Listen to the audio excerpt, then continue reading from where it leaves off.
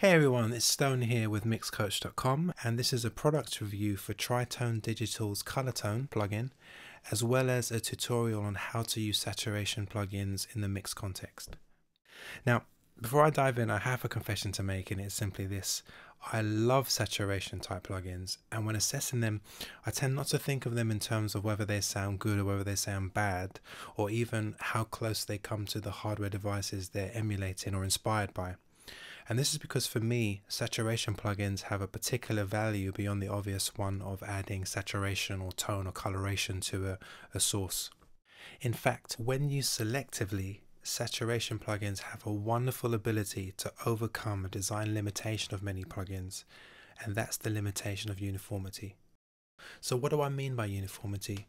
Well, to understand it, let's imagine a mix scenario in which you apply the color of a SSL console across 24 tracks by using some type of console saturation plugin versus the sound imparted by an actual SSL console. With the plugin, you would in effect be applying the same color to every channel, resulting in a tonal or sonic build-up in particular frequency ranges. Whereas with an actual console, although each channel is theoretically identical, in practice the use and aging of hardware components means that each channel behaves slightly differently and sounds slightly different.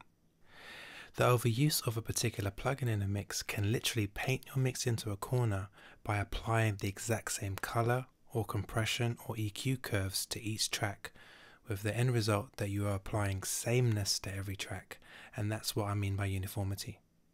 But this is where saturation plugins that behave in non-linear ways have a vital contribution to make in the mixing process. Now, like I said earlier on, the issue for me isn't whether a saturation plugin sounds good or bad. For me, that's relative and subjective. The issue for me is what contribution saturation plugins make to the mixing process in the areas of creating non-linearity, adding color, and creating compression. This is where Tritone Digital's ColorTone really stands out, because rather than providing just one or two emulations of analog gear, they have included over 40 impulse responses of devices that have been modeled through convolution modeling. The modeled devices include classic consoles, preamps, compressors, tape machines, equalizers, and as a result I like to think of ColorTone as a tone box or a coloring tool that is really simple to use, and it's really easy to dial in a sound that works in the context of a mix. So with that said, let's take a look at the plugin. Okay, so here we have a track that I'm currently working on. It's a bluegrass record, and I have a wonderful vocal and a couple of acoustic guitars and a mandolin and dobro and things like that. So this is what it sounds like. Back in the woods where the tall trees grow, where the fireflies dance when the sun sinks low, that little piece of heaven on earth that I call home. Strumming. Now this was a really well recorded song, tracked beautifully. Sounds absolutely fantastic. In fact, you know, come mix time it actually doesn't need that much doing to it. But let's just have a little look at the ColorTone plugin and see if we can find ways to enhance various elements of the mix. So let's take a listen to the acoustic guitar first of all.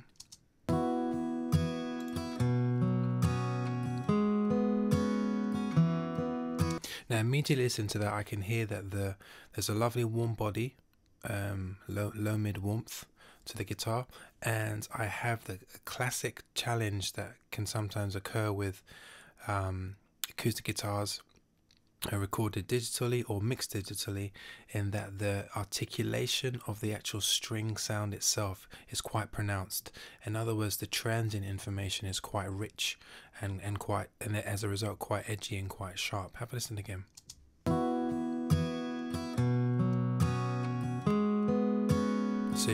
So you can hear the attack and the articulation is very present, which is fantastic. That's what I'm starting with.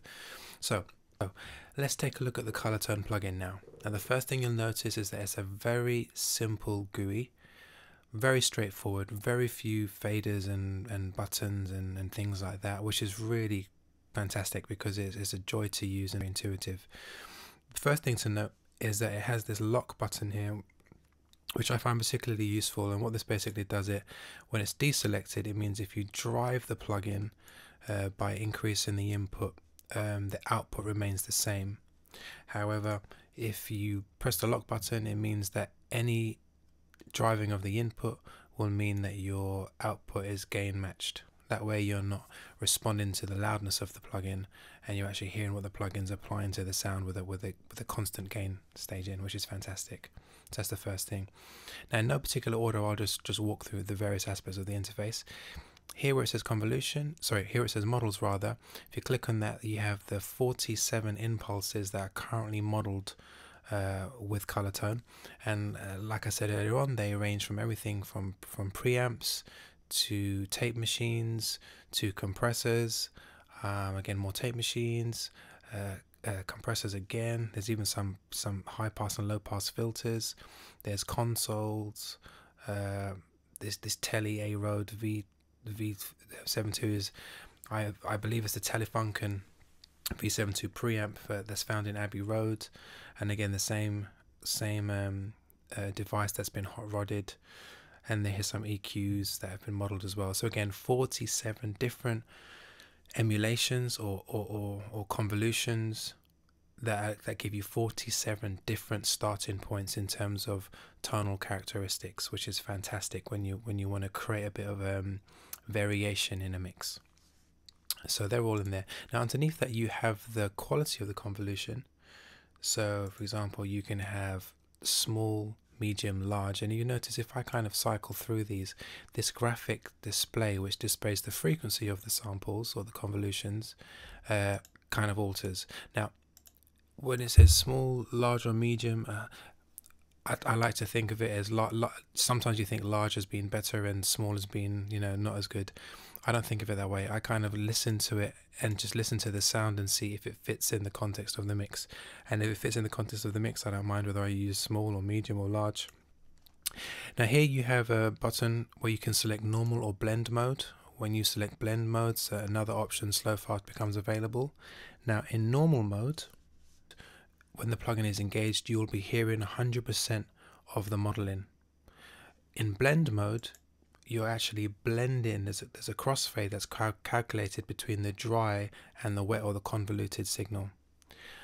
And then the slow and fast button here is a slow or fast knee that regulates the crossfade between the dry and the wet convoluted sound.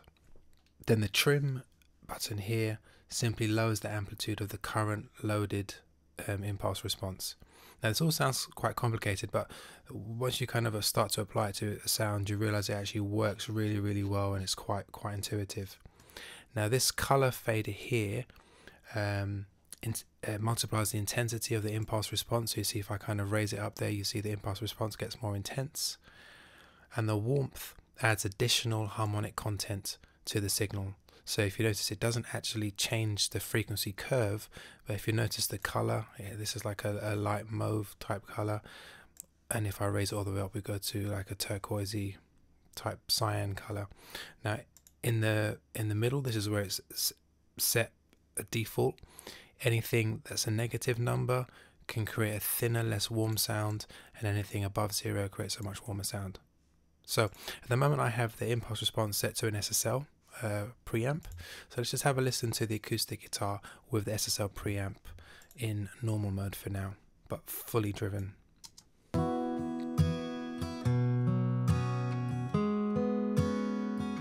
Turn it on. Okay, now I'm in bypass.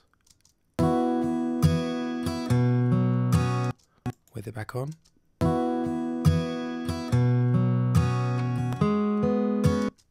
Now what I'm listening for is the articulation of the guitar. With the plugin bypassed, the transients are very sharp and very pronounced. With the plugin engaged, the top transients are kind of smoothed over a little bit. The high frequency transients are smoothed over a little bit, and the warmth of the body of the guitar is kind of brought up to balance out the transients. So, and as a result, I have a compressed sound without using compression, because the harmonics that have been added have kind of smoothed over the sound. Have a listen again, with and without.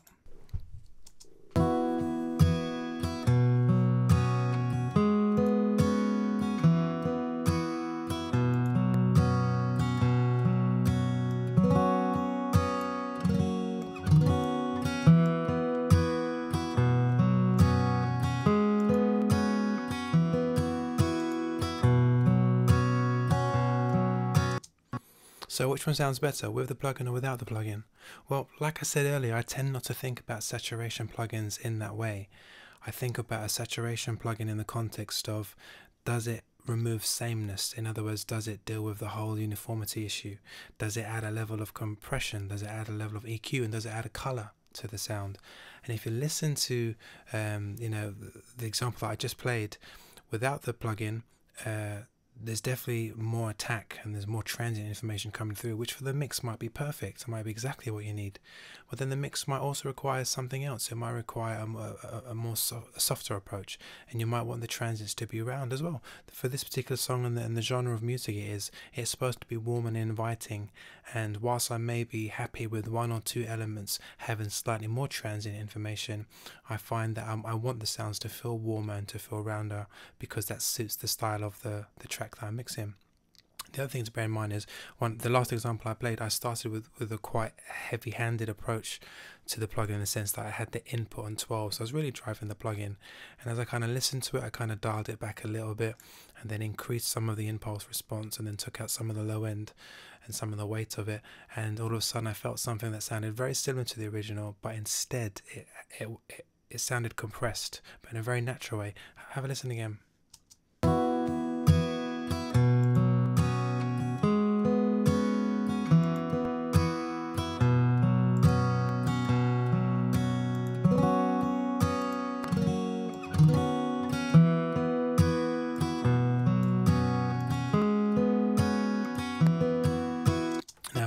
To my ears, what this is doing is causing the higher frequencies and the lower frequencies to kind of reach out towards each other, because it's colouring in those mid frequencies, and therefore it's kind of connecting the higher frequencies of the guitar to the lower frequencies, which is lovely. And so it's kind of like, and that's really what compression is doing, isn't it? It's kind of bringing those higher things and those lower things together.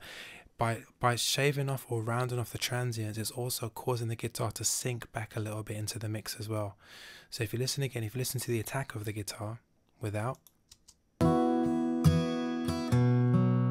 then with,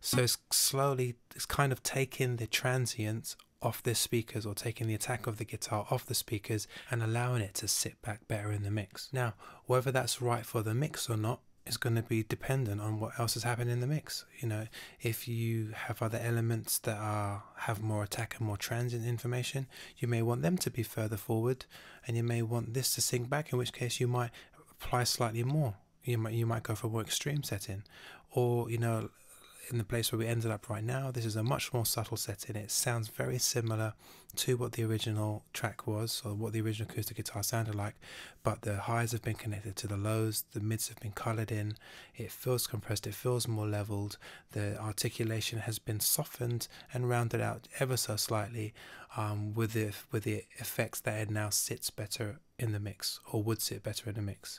So again, how it works or how you use it really depends on you. It can be a subtle effect, or it can be much more extreme. What's also really cool is that because it kind of ColorTone applies this kind of compression to the sound, it means any type of processing that comes afterwards doesn't need to be as heavy-handed. It can be applied with a light touch, and I feel that's always a really good thing when working in the box.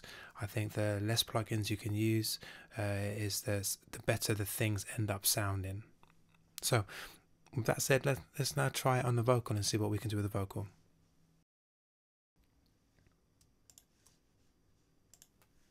Back in the woods where the tall trees grow, where the fireflies dance when the sun sinks low, that little piece of heaven on earth that I call home. Strumming my guitar on the front porch swing, as the crickets chirp and the whippoorwill sing, there with the ones I love more than anything.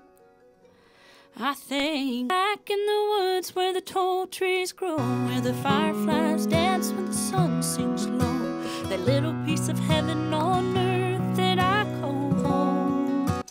So you can see by what I've done here with this vocal, I've used the Telefunken Abbey Road V72 model, and without it the vocal gets lost in the mix. By applying it with just a 1.5 color, the the vocal kind of comes forward, but it does something really cool to it as well.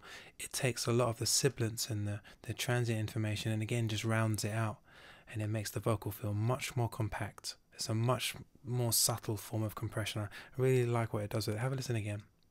Back in the woods where the tall trees grow, where the fireflies dance when the sun sinks low, that little piece of heaven on earth that I call home. Strumming my guitar on the front porch swing as the crickets chirp and the whippoorwills sing. And in many ways, the warmth fader and the color fader become like a form of EQ. Like I can dial in a lot more air just by pushing up the color. Have a listen.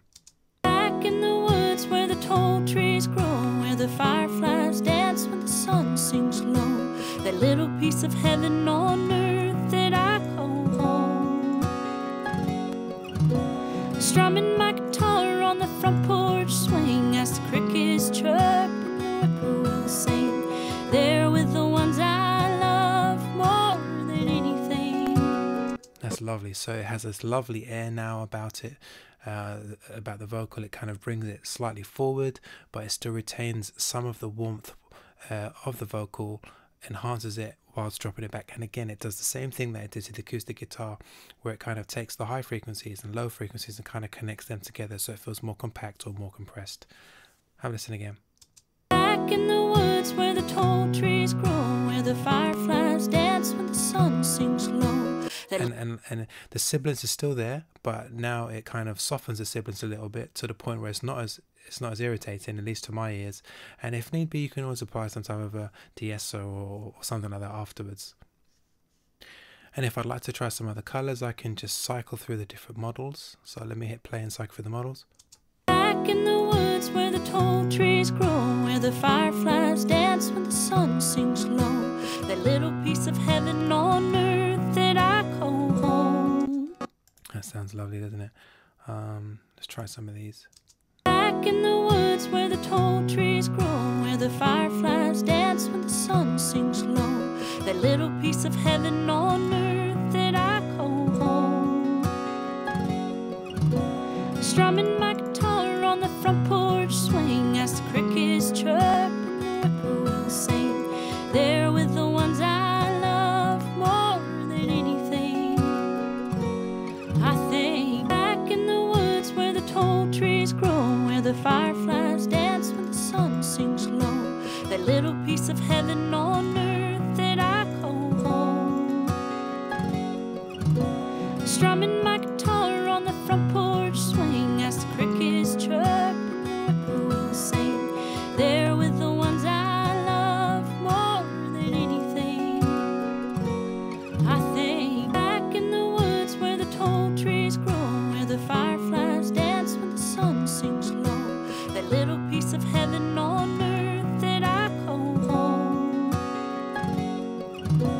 Strumming my guitar on the front porch swing as the crickets chirp and the whippoorwills sing. They're with the ones I love more than anything. It's a lovely sound. And again, I'm just cycling through the different models and just listening to the color that's been added and listening to what it's doing to the high frequencies and the low frequencies. Is it kind of causing them to sink back? Is it causing them to come forward? Is it causing the high frequencies and the low frequencies to kind of be pulled towards each other so it feels more compressed? And what's cool as well, as I was just cycling through the convolution options where we have medium, small and large, you'll notice that the large convolution options have more low end, and then the medium has slightly less, and the small has a less amount still. So you have a fuller sound with a larger convolution, and I think as a result it takes a little bit more CPU, but again it's another form of EQ, you know, and that's without even going into the blend mode. So let's try the blend mode now real quick. Back in the woods where the tall trees grow, where the fireflies dance when the sun sinks low, that little piece of heaven on earth that I call home. Strumming my guitar on the front porch swing as the crickets chirp and the whippoorwills sing. They're with the ones I love more than anything. I think back in the woods where the tall trees grow, where the fireflies dance when the sun sinks low, that little heaven on earth that I call home. So you can see you can get so many shades of color, so many varieties of texture and tone, which I think therefore makes the name of this plugin ColorTone really appropriate. So if you're looking for something by way of saturation, and you're looking for something that has lots of options and lots of starting points in terms of 47 different models as starting points that you can then adjust with just a few simple fader moves and create various shades, head over to Tritone Digital's website and check out ColorTone. There's a demo available there. So thanks for watching. I hope you found this useful, and I'll see you next time.